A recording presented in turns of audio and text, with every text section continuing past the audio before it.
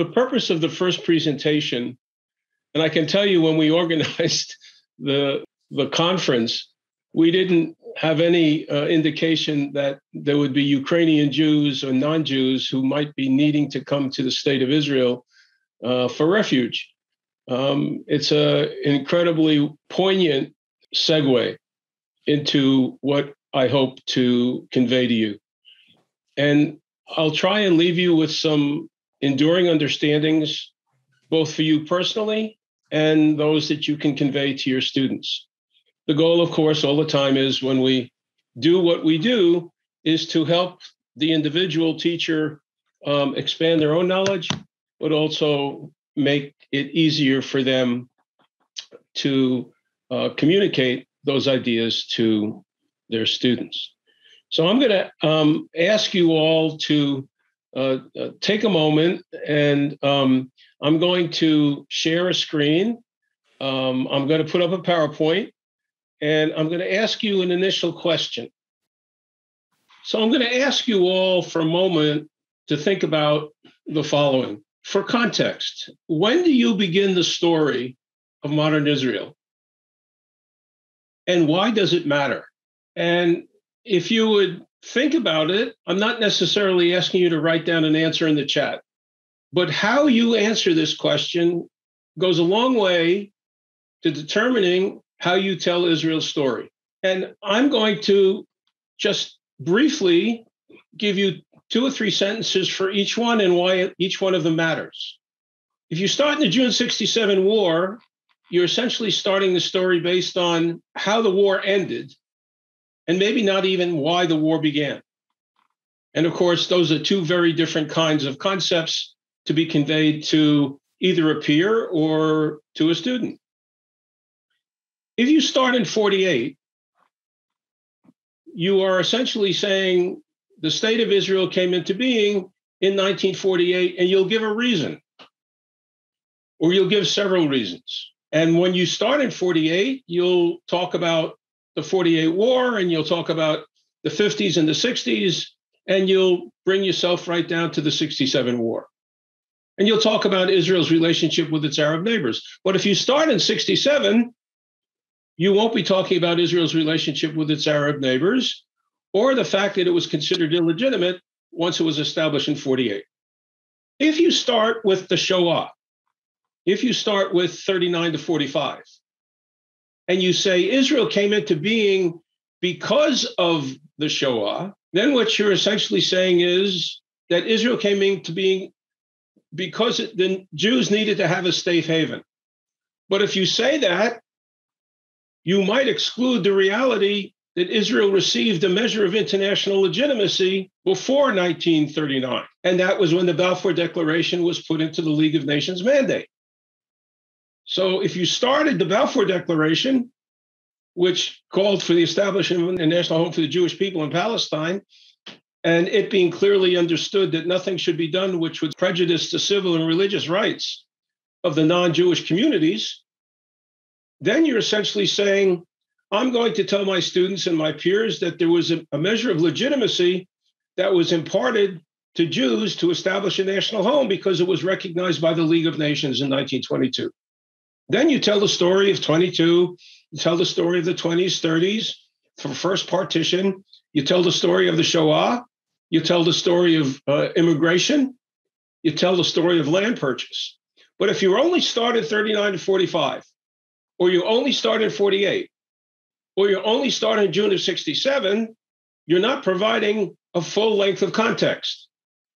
Now, your politics may determine where you start. You may not want to start with anything except 67, because on your conscience, the only thing you believe that needs to be done is a 2-state solution. So you will only see modern Israel in terms of Israel's relationship with the Palestinians. You won't see its relationship with the Arab world. You wouldn't see its relationship with the Shoah. You wouldn't see its relationship with the Balfour Declaration or the quest for legitimacy.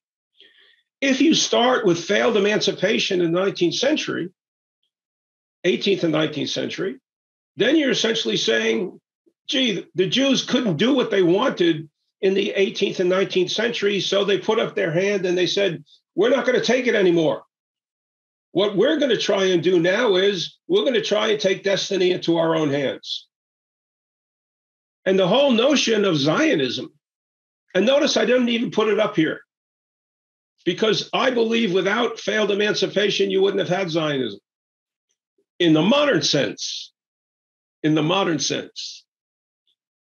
Now I go back, if I want to start the story of the destruction of the Second Temple, now I have to tell the story of why was there a Second Temple and what happened to the Jews thereafter. What happened to them in the dispersion across the Mediterranean into Europe, from Izmir to Marrakesh to Tripoli to Berlin to London to Spain, Portugal. I mean, my mother came from Germany. She came in the 1930s to this country. But we traced our family back to Portugal in 1496. And how did they get to Portugal in 1496? They were part of that dispersion that came after the destruction of the Second Temple. If you wish, you can very briefly start with Moses at Sinai. And I've chosen Moses at Sinai not because it's an Exodus, but it's essentially the laws, and it's the ethics, and it's the values. My choice in teaching modern Israel, whether it be in college or in high school or to a scholar in resident weekend at some synagogue or some national Jewish institution, I always start with the origins of the Jewish people. Now, of course, it depends how much time you have to spend on any one of these topics. You may say, Ken, I really don't have time to go back to Moses at Sinai. You certainly have time for 2 sentences to talk about rules, regulations, concept of peoplehood, identity, values. If you do not do that, if you do not go back to before failed emancipation, what you are essentially telling your students and your peers that Israel only came into being because of what other people did to Jews, not what they identified as who they were and why they stayed together after the destruction of the Second Temple. They stayed together because they believed in community. They stayed together because of morals and mores, Talmud, Mishnah, holidays, life cycle events. That's all part of the history of modern Israel because it's a history of who we are as a people. And this is a story, the story of modern Israel is a history of Jews as a people as they evolve into statehood. Their peoplehood becomes their nationhood, and nation becomes state. And what I'm trying to emphasize to teachers, to educators, to my peers, to anyone who wants to talk about knowing the story of modern Israel, I think it's important to go back to the origins. And the origins are who we are, not just what others did to Jews. To be sure, pogroms, being blamed for the Black Death, for the Pope in the middle of the crusade saying, go get some Jews on your way to the Holy Land, for living in ghettos, for living under the rule of czars, dukes, princes, and kings in the 16th, 17th, and 18th centuries. That taught us a lot about being community. It taught us a lot about self-governance. It taught us a lot about educating our own. It taught us a great deal about how we had to negotiate and lobby with people on the outside of the Jewish community in order to survive. Now, I did all of this summary in 10 minutes. I don't find any reason why any teacher, whether they have 45 minutes or they have 5 sessions of 45 minutes, or they have 15 sessions of 45 minutes, why they cannot start the story where it truly begins. Because if you start the story only with the Shoah, you're negating all the activity and all the actions of Jews who took destiny into their own hands in the 18th and 19th century and said, I'm not going to take it anymore. If you start with the Shoah, what do you do with Alkali? What do you do with Kalischer? What do you do with Hess? What do you do with Nahum Sirkin? What do you do with Herzl and Nordau? It's where you start forces you to leave out what you don't include. Now, that sounds like a pretty convoluted sentence, but after 43 years of teaching at the university, I'm entitled to convolution. But I think you see my point. If you have any questions about what I just said, may I ask you please to put it into the chat? And I would be very glad to address it, because this is a terribly important introduction, a preface for the story of the making of modern Israel. And I'm going to personally focus on the period from the 20s, 30s, and 40s, because that's where I spent most of my academic career, is studying how the state came into being, what the British interaction was with the Arabs and the Jews in the 20s, 30s, and 40s. And I'm going to provide you with original source materials that you can use yourself, or you can use with friends if you wish. And it's all on the website. If I drop this chart in front of you, what do you see? What kind of analysis can you make? And what happened contemporaneously in the 1800s that would tell you something about Jewish identity and the change in Jewish sociology? For me, this is one of the most important diagrams or charts that I've put together. And why is that?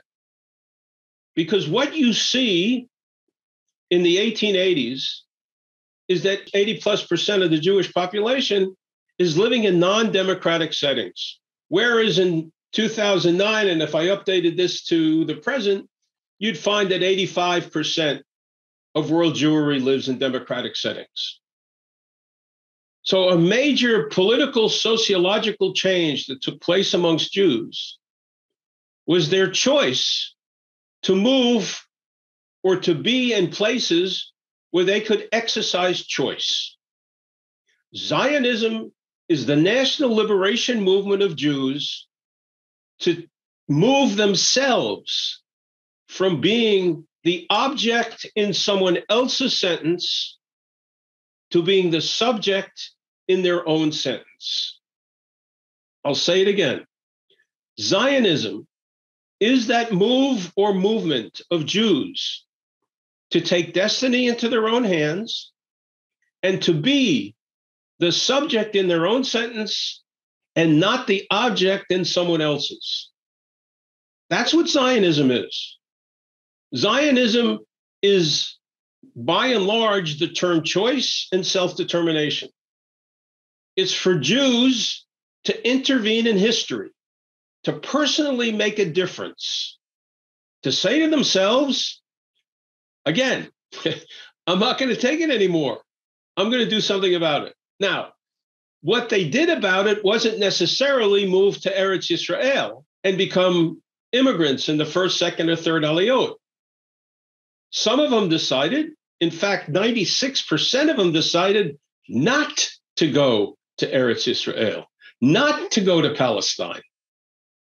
They decided to go to Boston, Washington, New York, Charleston, Cape Town, Perth, Singapore, wherever, where they could perhaps express themselves free from the violence of where they were living and free from their inability to gain civic equality in the countries in which they were living. Now, we know failed emancipation didn't occur all over Europe at the same time and with the same degree in all locations. We know it was different. And you may want to spend time with your students and say, it wasn't this way in Germany in the 18th century, but it was this way, let's say, in Portugal in the 13th century. And we even know in the 19th century, failed emancipation was very different every time there was a new czar who came to power. One was really positive, engaging with the Jewish community, and the other absolutely used state-sponsored anti-Semitism to crush them in many pogroms. It was an up and down, up and down. When I say Zionism was an effort at Jewish national liberation, it was an effort to normalize the Jewish condition. And what does the normalization of the Jewish condition mean? To make it someplace between 45 and 55% of living, and not being 10% being stomped on to 90% I can get an education. Why do you suppose so many Jewish intellectuals and contributors to modern Zionism came out of the Ukraine in the 19th century? A couple of days ago, actually a week ago, I sat and tried to chart who were the famous Zionists who came out of the Ukraine. Prime ministers, presidents, Chaim Nachman Bialik, Yitzhak Ben Zvi, Golda Meir, Vladimir Jabotinsky. I made a list of about 60 or 70. And why was that? Because the rulers of the Ukraine, mostly in the 1800s, allowed Jews to have access to education, and they allowed free thought. And that's why it was a very fertile environment for intellectual development. We also know, and this is my last point about this chart, that in the 1800s, Jews decided not only to change their geographic location, but they also decided to change the way they would practice as Jews. Reform Judaism, conservative Judaism, Marxism, they're all evolutionary intellectual developments that come about in the 1800s. And Jews choose a new kind of way of expressing themselves. And there's great debate. I mean, the debate at the First Zionist Congress in 1897 is quite extraordinary. And if you're interested in the debate at the Zionist Congress, you just have to go to the store on the CIE website, and there is a pamphlet on a simulation for the First Zionist Congress, and you get a chance to see how varied the opinion was. Why is contemporary Israel so varied in terms of its ideology? Because it's always been. It's always been creating a big tent. We do have one question. What about Jews from Islamic countries? Great question.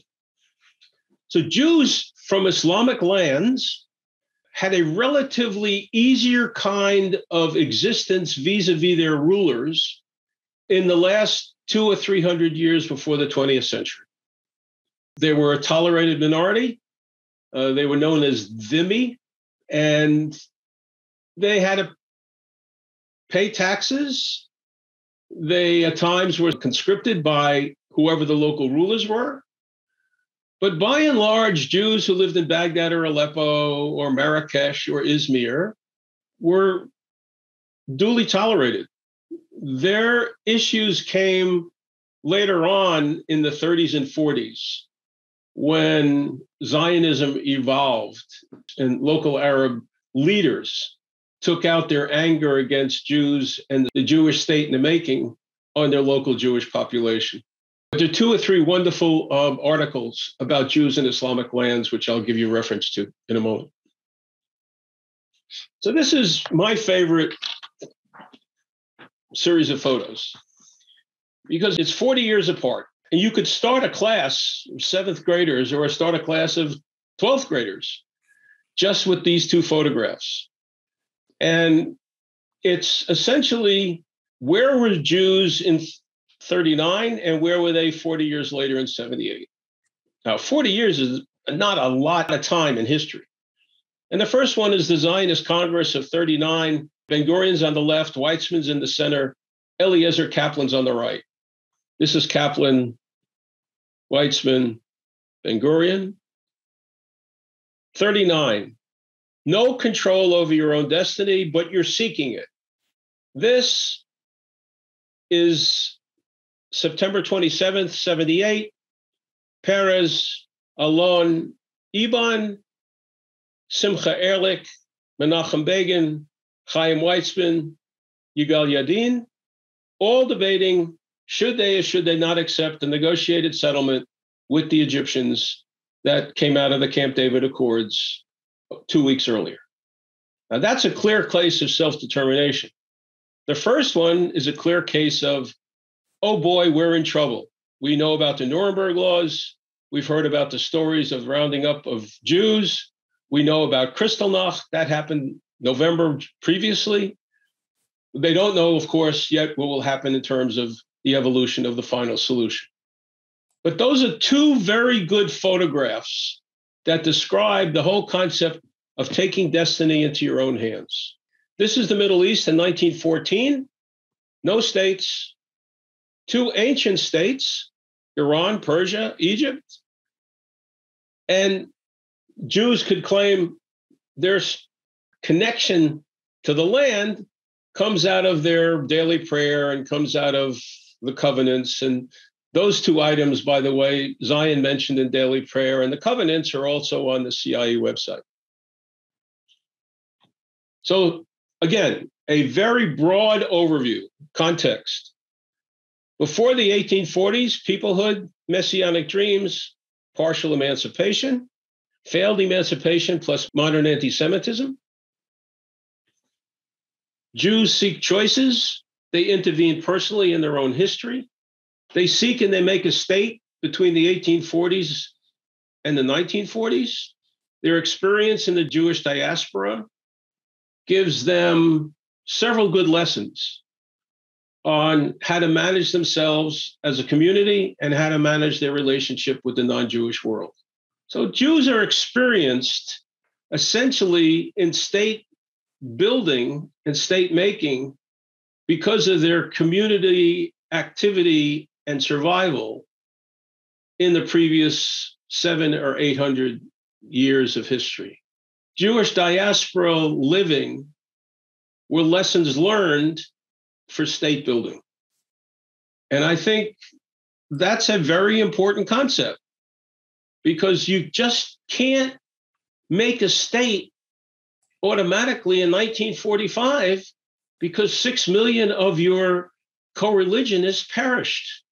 I can't go out and play basketball against LeBron James. I mean, I'm too small anyway and too old, but I can't do it unless I have some practice, unless I know how to shoot a basketball. You can't just, it just doesn't automatically happen. And since context and content is so terribly important to me as a historian, you may even say that Ken's too much of a devotee toward it. But I would rather you be too devoted to it than not at all. From 22 to 49, Jews are making a state. They develop a measure of self-governance and autonomy under the British umbrella, but they don't have sovereignty. In 79, their sovereignty is recognized, and between 49 and 79, they had sovereignty without recognition, but only in 79 did Sadat give them the recognition. In other words, it's a gradual process, partial recognition. And let's remember, Israel as a state is unfinished. It's going to be 75 years old in 2023. Where was the United States when it was 75 years old? I say 1776 and 73 or 74 years old. 1776 puts the United States around 1850. Where were we in 1850? We hadn't fought a civil war yet. Women didn't have the right to vote. We still had slavery. We didn't know what our borders were. I'm asking everyone to be a little patient because, like me, Israel's only 75. And I hope my grandkids think I'm unfinished. Well, maybe not, but I hope so. So this is where we get to taking a look at the website. What I'd like to do is just have you look at these titles and absorb the titles for a moment. The first one is a series of short paragraphs that focus on the intellectual origins of Zionism. And they focus on the socioeconomic background of what happened between the 1880s and the present. The second one, forming a nucleus for a Jewish state, and I'll go to it because the next two are the same, but in Spanish and in Hebrew. There you go. So this particular item, which is on the website, it's under maps. And the reason this is relevant is this shows you what partition looked like in 47. And this shows you what Jewish settlement was like until you got to 47. It's also in Spanish and Hebrew. And now I hope this comes up and you can see this. Yes? All right. So what we have here is we have a table that lets you enter any point from Jewish settlement, the Aliyot, all the way down until you get to the end of the mandate. What's special, I think, about it is because it will show you how the state evolved in terms of Jewish settlement and the Aliyot. And for each item that's mentioned, every item that's mentioned, you have a map, you have a prose, and if you want to go into one of the key documents, all you need to do is click onto it from the map, and it takes you to the key document, and it takes you to a prose introduction of the key document. So here is that first item. It's on the website, it's accessible, and you can use it for yourself for preparation in your classroom activities. You can use it for your own edification. You can use it for your students. And what it essentially is, it's essentially a series of entries, very condensed, about who Ahad Am was, and Herzl, and Nordau, Balfour Mandate. And here you go. I just want to spend, I know I've got about 7 minutes left. So this is 1926. The State of Israel didn't come into being because it was a gift. It came into being because of intelligent design. It didn't come into being because of the big boom theory. There was a Shoah, Jews died, the international community needed to do something to help the Jews.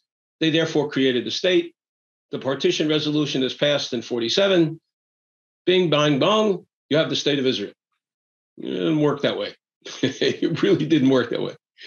So here you have a Jewish land purchaser who's saying, I assume you all know how much land we can purchase in Eretz Israel in the next 10 years.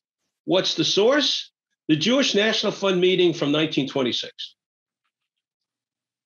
And he tells you where they can purchase it and how much. Now you ask yourself the question, so what did the Arabs know and when did they know it? You know, that was John Dean's question of Richard Nixon when we went through the Watergate scandal. What did Richard Nixon know and when did he know it about the planned burglary at the Watergate? So I went to the Hebrew University Library and I translated Arabic documents. And these are from Arab sources. These are Arabic sources. These aren't Zionist sources. This is from 1934.